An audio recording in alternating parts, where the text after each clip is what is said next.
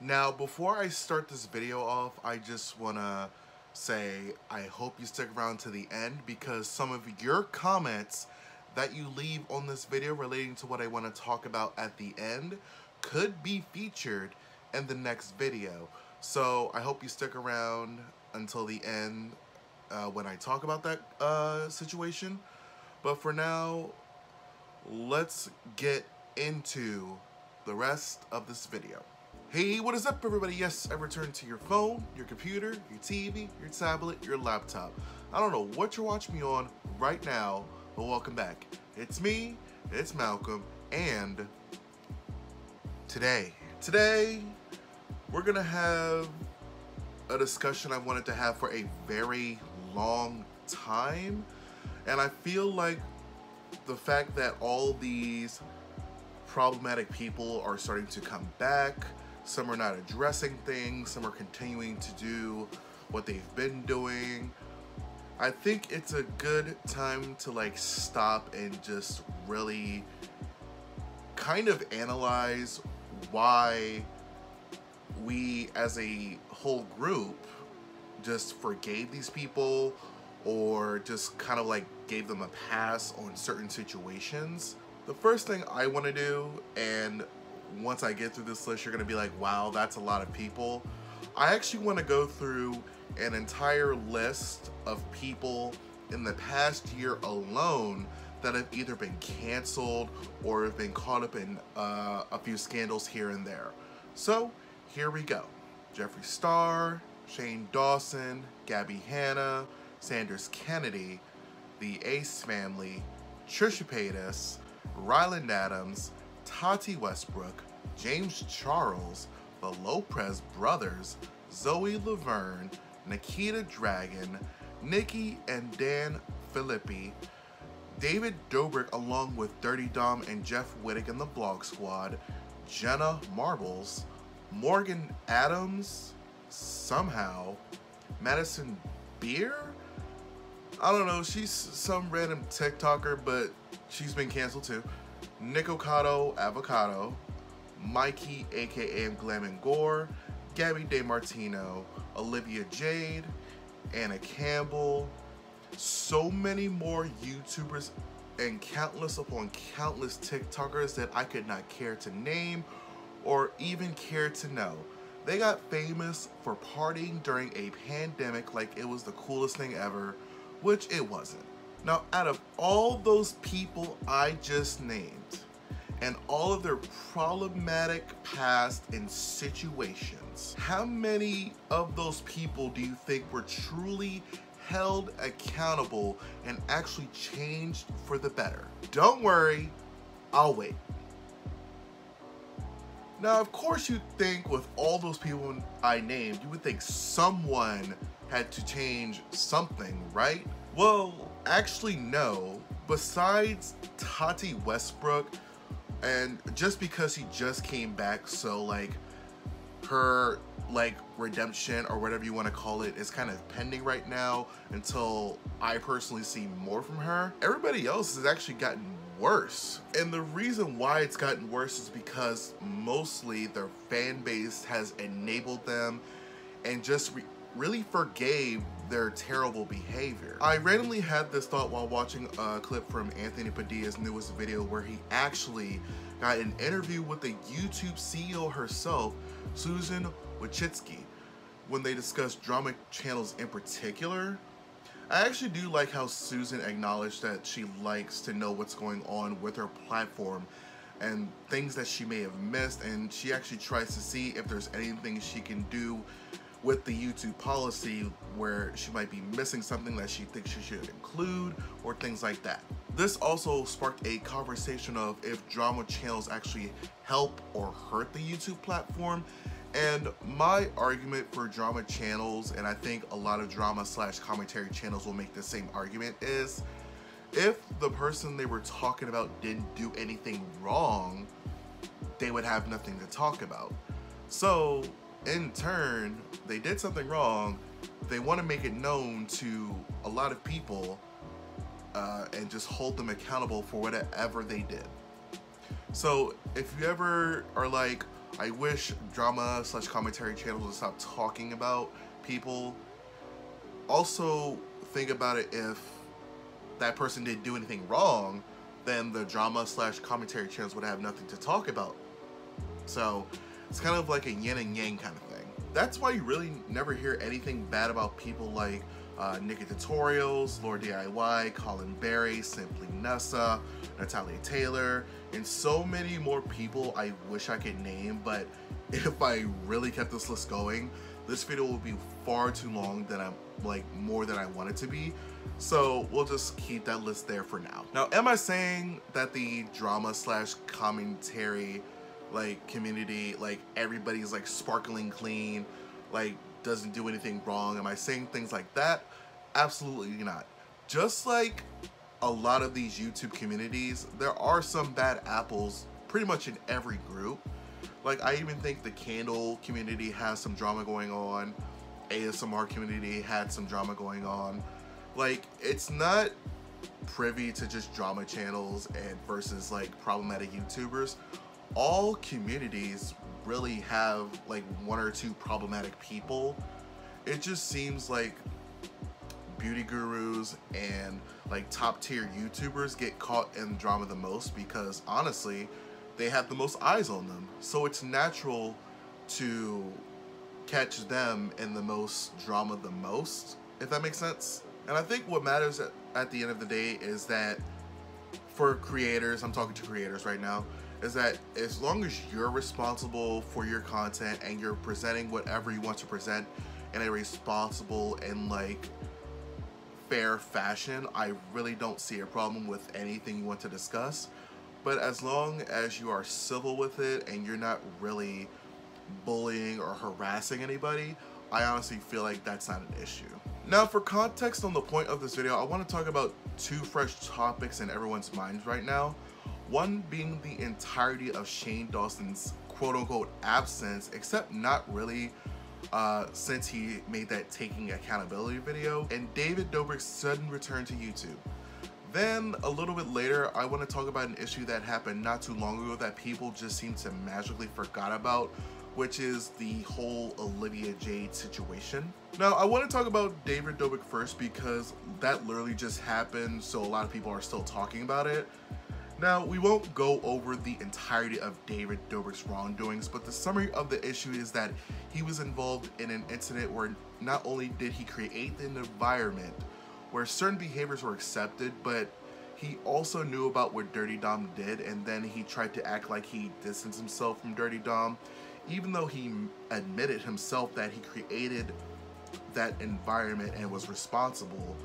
Not only that, his behavior and just the way he talked in vlogs, especially when it came to the pranks with Seth, whom really was the first person this year that seemingly broke the camel's back on how David Dobrik really is. The vlogs sometimes showcase dangerous behavior that could have been easily, and I really mean easily, imitated. So David Dobrik released not one, but two trash apologies and swore he will work on himself and get better. Not even 3 months later, David has gone back to normally posting again, and shockingly, except not really, he hasn't really changed. The vlogs are the same, the jokes are the same, and nothing really changed. But what you see in the comments is where the true heart of the issue is, and pretty much why I'm making this video. Glowing comments about how happy people are that David's back, and how no matter what David does, they will never stop supporting him. Some even still coming up with excuses and reasoning why David has done nothing wrong months and months later after the articles basically exposed David Dobrik. Even more surprising were all these big name YouTubers that really just forgot about what David did. Yes, David did lose pretty much all his sponsors, but realistically, that the fact that he was still able to post again and be welcomed back with open arms just really shows that accountability is just a word and nobody truly wants to apply it. Now, we're on to Shane Dawson. Shane Dawson is an interesting topic because after his last video to date, he really hasn't posted on social media much. However, he has been editing Rylan Adams' podcast, The Sip, along with some of Rylan Adams' YouTube videos in the meantime. In the most recent video, actually, on Rylan's channel, Shane, Morgan, and Ryland actually threw some fun about being canceled and how drama channels will use a screenshot from the video and the next set of drama videos about him. They even made comments on how drama channels make more money than them, which is true but also not, because drama channels upload almost every day while Morgan, Ryland, and Shane probably uploaded once or twice a month in their prime. This is important, and I really do want to stress this. This is important because it addresses one thing I think a lot of people didn't talk about. Shane Dawson and his future family basically admitted that they watch drama videos about themselves. My problem is I feel ugly. I'm not ready to be on camera. I'm still like, all the drama channels are still using the picture from my last apology video a year ago. So they do use the same. Like, this is my issue, okay? I get the drama videos, like I get what they're doing because they make a lot of money, I'm sure. Probably more than any of us right now. But you can't even Photoshop a new picture every time. They use the same picture of the same person every time. Like Tana has had the same picture in 47 thumbnails. So you see all these videos about yourself and don't make any changes in the entire year. It's interesting, honestly. Like, you would think being called out for your past and not fully addressing everything, including being accused of feeding Tati Westbrook information about James Charles, thus fueling the Bye Sister video that not only got James Charles in hot water, but also Tati Westbrook. This feels like the first full video Shane Dawson has been in where he was in the video for extended periods. It wasn't just a quick clip to please fans, but it felt like a usual Ryland Adams vlog. Of course, this pleased Shane Dawson fans to no end, where if you looked at the comments, they were all glowing and so happy to see Shane.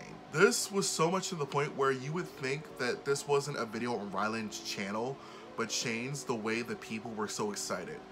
If you're starting to notice a theme, it'll be very much solidified when I talk about this last person right here. Now, when I say Olivia Jade, it's natural you forgot about what she did, but you've seen with the past two people that what I talked about didn't matter. People forgave her, defended her, gave her glowing welcome back. That's the real theme, not only with these situations, but pretty much all of these problematic people, and thus giving the true reason, in my opinion, why people are so forgiving. Now, for those that forgot, this is just another quick summary of what Olivia Jade was involved in. She was exposed for her parents paying for a college to accept her, and even posing for fake athlete photos of her being a rower so she could be accepted and it looked legit. Obviously, she's not the rowing type, and even in a video, she said she only wanted to go to college for the parties, not even the education. For those that don't know what the issue with this is, colleges and universities have a capacity of people they can accept every year. So by Olivia unfairly getting into a school that she wanted, someone else unfortunately had to be rejected, and they probably deserved it more. After being gone from her channel for almost a year, she came back and pretty much acted like nothing happened. However, unlike the other two people I talked about, a group of people years later are still in her comments telling her to explain herself because they just didn't believe she was clueless in the whole situation like she claimed to be. Of course, there's a majority of people that are like, get over it and move on. Or they're like, well, she explained herself, why do you keep bringing it up? Now, there is an actual difference between men and women who get caught in scandals and drama, and it's not shocking who gets hit harder in the media. So if you'd like me to go into full detail about that, just let me know in the comments if that's what you'd like to see. By the way, Swoop, another content creator on this platform, actually talked about this briefly in one of her recent videos, so I will actually link that below as well. So here we are. I gave you 3 kind of different situations where the outcome was pretty much the same for all involved.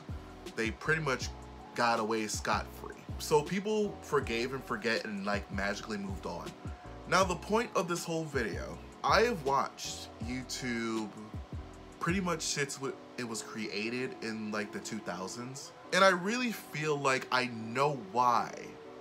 Like, I really do feel like I know. And you're gonna probably disagree, which is fine. Like, you can disagree with me in the comments below, but just hear me out for a second. I really do feel like I figured out, for me personally, why I feel like so many of these problematic people just kind of get forgiven so fast, or like people just like don't really care what they did. And I think I figured it out. So it might get a little bit real in a second, but I really want you to just listen what I have to say before you really make your own opinion. And that's all I'm about over here. Just, I give you the information and then I let you make your own opinion. I try not to sway too much. I just give what's there. So this is why I think that why people like David Dobrik, Shane Dawson, even Gabbie Hanna, just for some reason, no matter what they do, they won't like get canceled, they won't go away, like they'll be instantly forgiven. And I think this is why. So the reason why these creators are forgiven so often, in my opinion, is because we love the idea of who they were. What I mean by this is, if you watch someone for years and all of a sudden they get caught in something that's actually an issue, you hate the idea that you wasted your time and energy on someone for years and it came up to nothing. You hate this feeling like you wasted your money on merchandise and support for this person that actually turned out to be not what you thought. There's actually a drama channel by the name of Peter Mon, and he actually said something that actually stuck with me, and once it clicked in my head, everything made sense. Pretty much, he said, if the veil of YouTube was lifted from your eyes and you realize that a lot of these people are smoke and mirrors, then you see these YouTubers for who they really are. We as people looked up to all these people, and for some, they actually did see comfort in that person. So if that person's character is ruined for someone, then they would feel empty. Most of these fans defend problematic people are those that have been watching for years and love that YouTuber for who they were back then. So they hold on to this image of that person for years to come. So even if they're in some drama, broke the law, said something actually racist, they just can't see the issue with that person because they will have this image of who someone was when they first got exposed to them. And when you wake up and realize you can't support someone even after being a long-time fan, it does feel empty for a bit. But then you realize that there are some others that you can watch. And in the end, the reason why people defend their favorite YouTubers so hard is because honestly, some people just don't want to look stupid and hope by defending who they like, no matter how bad everything was, they can go back to posting like nothing happened, and the illusion they have of that person can stay. Because if they acknowledge how problematic someone is, it makes them legit uncomfortable. Now, for some it takes months, maybe years for them to realize giving a problematic person support is actually enabling them to continue that behavior that they were called out for in the first place. So when the majority is so forgiving, it's telling the creator that whatever they did, it's perfectly fine because they'll be forgiven. But what about those that were affected? You can't say racism is bad and then support a creator that hasn't addressed their racist past or behaviors relating to racism. In the end, my personal conclusion is why these YouTubers get away with it so much is because people just can't accept someone they like messed up. They don't want to believe that whomever they idolize messed up, so they lie to themselves and just accept the lie that they were shown. They make excuses because the slim chance that that person in whatever scandal gets away with it, they feel validated for liking that person. So that pretty much is what I feel in my heart why, like, you see people like Shane Dawson fans that are like, just move on, get over it. But you also have to think about those that were affected by his actions and things he said. Just like Jeffree Star and his past as well, Tana Mongeau, even David Dobrik, who freshly got exposed this year, even though people have been calling him out for like years, right? When you're in that mindset, and I used to be a Shane Dawson fan, right? I've talked about this before. So the reason why I'm kind of passionate about this is because I understand. I understand what it's like to be a longtime fan, and then when you see someone for who they really are, and for what it was for me, honestly, it was the Instagram live where he was just flipping out, and I've never seen that side of him before, and that really opened up my eyes to like the kind of person he pretty much is, because it's not the first time he's had an outburst on camera. If you do remember, he did like yell at someone on the phone when the launch of that palette was kind of like, it was going good but too good, so the site crashed and like things weren't going up on time, things like that. So it's not out of Shane Dawson's character to spaz out and do things like that. The Shane Dawson we were presented with was like kind of like a teenager, like, oh yeah, yeah, Stan, like things like that. So when you see like two different contrasting things, and one is like, it seemed like the angry Shane Dawson was being hidden as well as it could be until it was like a boiling point, which was Tati's Breaking My Silence video, where she kind of like flipped the blame on Shane Dawson, like, actually Jeffree and Shane fed me the information which led me to make my sister. And of course he did not like that at all. And I think that was on the heels of the welcome to the circus tweets that Shane Dawson made. And yeah, so for me, like, I get it if you're like a longtime fan and you're still like you still want to be there, because I do see people that are like, Shane Dawson has got me through so many things. So maybe for some, you feel like you owe him that support, you owe him that love, you owe him your money because he got you through whatever situation he got you through. Like, I get it, but but you also have to step back and like really analyze, like, okay, I can't support him because I don't support this.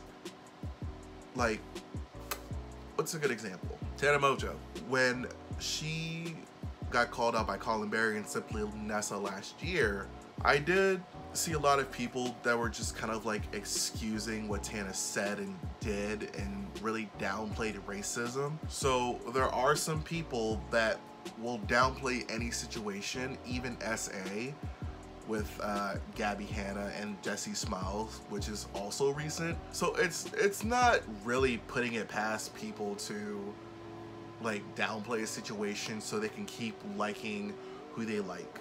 You gotta remember, we're in a society where people make fan clips for serial killers. I think a prime example of that statement would be Charles Manson. And if you don't know who Charles Manson is, I don't know how old you are, but Charles Manson is a notorious, infamous serial killer. And he wasn't the only person that had a fan base, but he actually got married in prison. Like, not legally married, but they pretty much said that they were married. So people were in love with this guy, and he literally murdered somebody. So it's not really that far out of the realm for like YouTube fans to excuse things like SA, racism, just so they can still like who they want to like on YouTube. So that video wasn't too long. I usually do like longer videos when I take breaks like that. So one, I am sorry that I've been away for a while. I've been working a lot, so I haven't really had time to really sit down and write a script and just talk about things I'm passionate about. Also, if my voice was a little bit raspy, it is like 7 a.m., 8 a.m. on the 24th of June. So if I sound a little bit raspy in the audio, I apologize. But now that we're at the end, I actually want to talk about something I'm working on for my next video. So if you made it this far, good on ya. Thanks for the watch time, by the way. And secondly, I have a question for people in the comments. The next video I'm working on is actually about Shane Dawson. The reason why is because on June 30th is when everything went downhill for Shane Dawson. That's the day of the Instagram live. That's the day of the Breaking My Silence video. My question to you, and you can write it down below, you can tweet me on Twitter. My socials are actually in my description box always, so leave me a message there if you want to leave like a fully detailed explanation. But my question to you is this: what would it take for you to go on an Instagram live or any type of live streaming format type thing to respond to someone calling you out? What would be your breaking point? We obviously saw Shane Dawson's breaking point. As soon, I think, if I'm not mistaken, I could be wrong, it's gonna be hard to find where Shane Dawson reacted to because Tati Westbrook deleted the video. It seemed like the breaking point was when Tati said Jeffree and Shane fed her information, thus leading to the My Sister video and thus leading to just calling James Charles out for all these disgusting things. So my question to you is, what is your breaking point? Like, if someone you knew made a video on you out of nowhere, what, you don't have to get too personal, like what could they say to make you flip out? And my second question is, why do you think Shane Dawson felt like in that moment he had to go on an Instagram live and just pop off like that? Those are the two questions I would like you to answer. Leave it in the comments below. Message me on Twitter. Instagram, I think, is kind of weird because it'll like send your message to a spam folder and then I have to like accept the message or something. So Twitter's the better place to reach me at. If not, comment section below. And honestly, I have nothing else for you today. Once again, it is Malcolm, that's me. I have a lovely subscription button up here. I also have 2 other videos over there for your own free time. And yes, this is a Mighty Ducks baseball jersey. Thank you, I love the show. So once again, it's Malcolm. I'm glad you're here. Until next time, I wish you well, I wish you good health, and I will see you again next time.